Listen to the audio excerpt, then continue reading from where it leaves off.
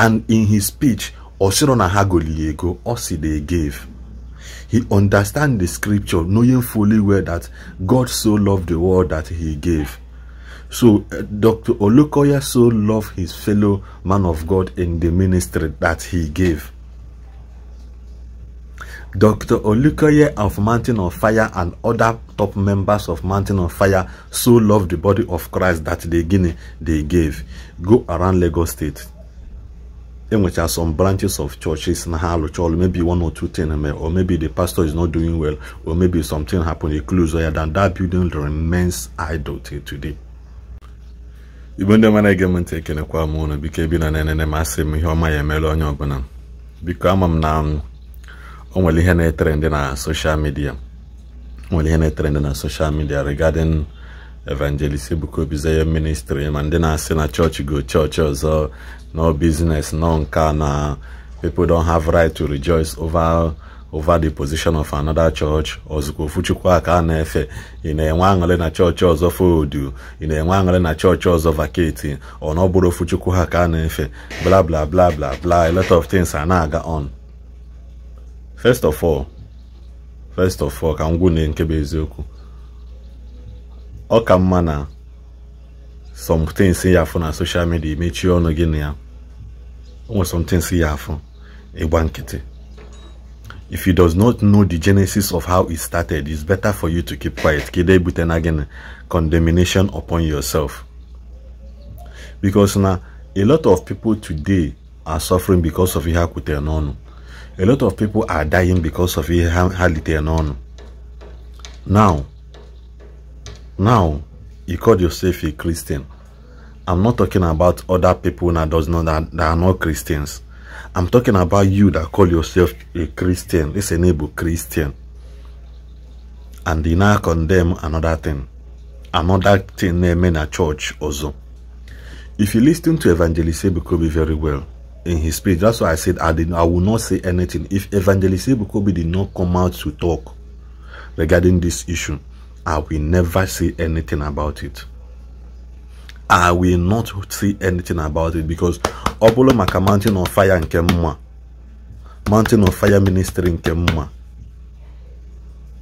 I know what it takes. I know what it takes. I have been around church for a while. In my little life in Bigo, I have been around the body of Christ. If I cannot build it, I cannot destroy it.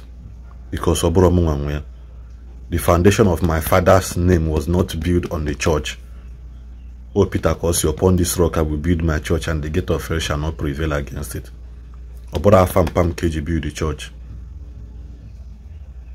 A lot of you, Obununa encounter go even meet between men of God, and it's something some forget about some pastors. Unuyabu on social media.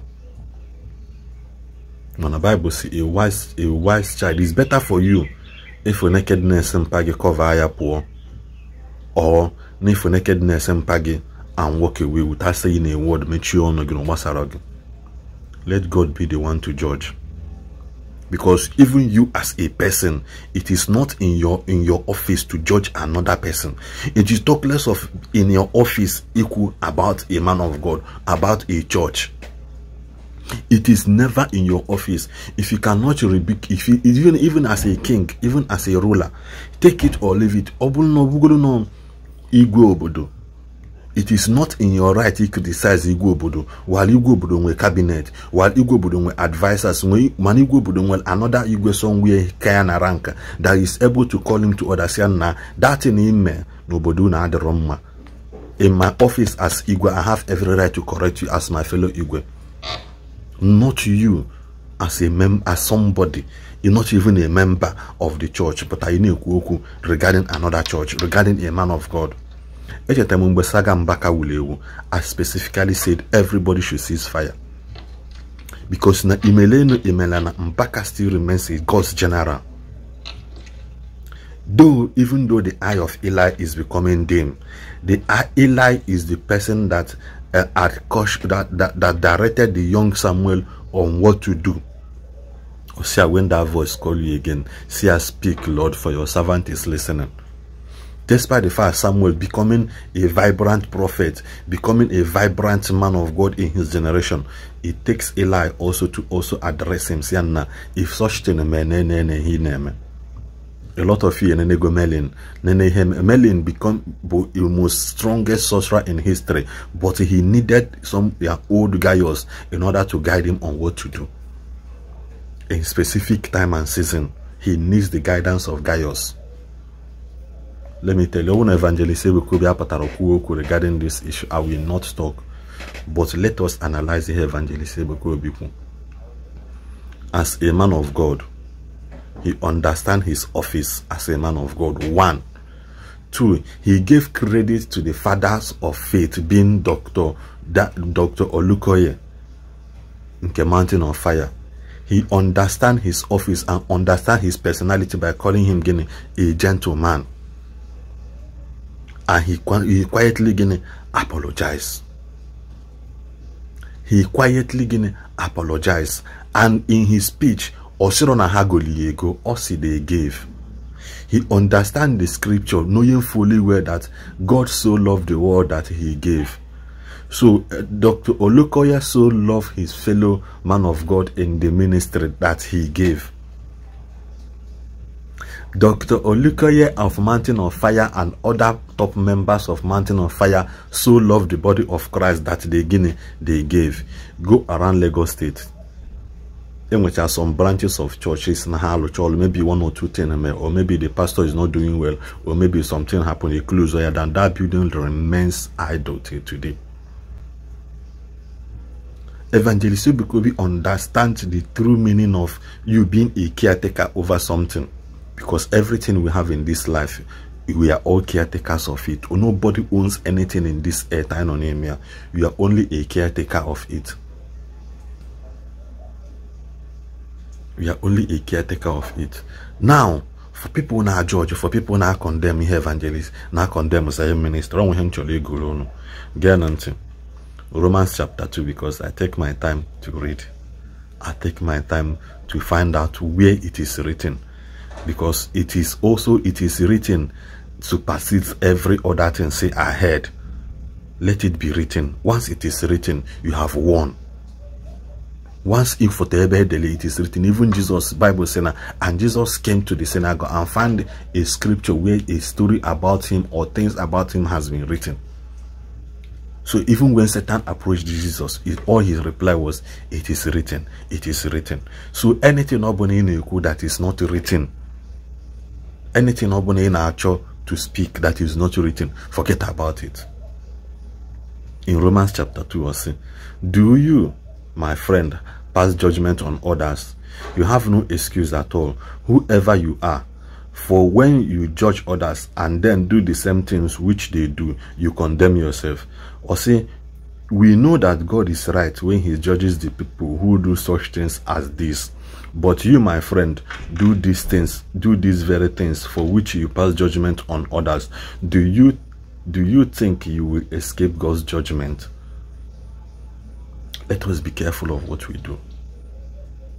Let us be careful. Don't join them. Don't join them, because Ndebuna, they have been doomed. They have become a children of perception.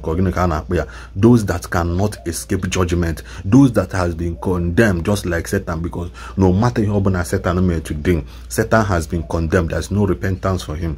And we're going to do like that on this earth. So if you join them, you become part of them. You become exactly part of them. Evangelist Ebuka Obi never said they bought, he said they gave. Una norodia, una maro no free kenyelia, una maro na siana, okay, body like that. Ngwaneya welo.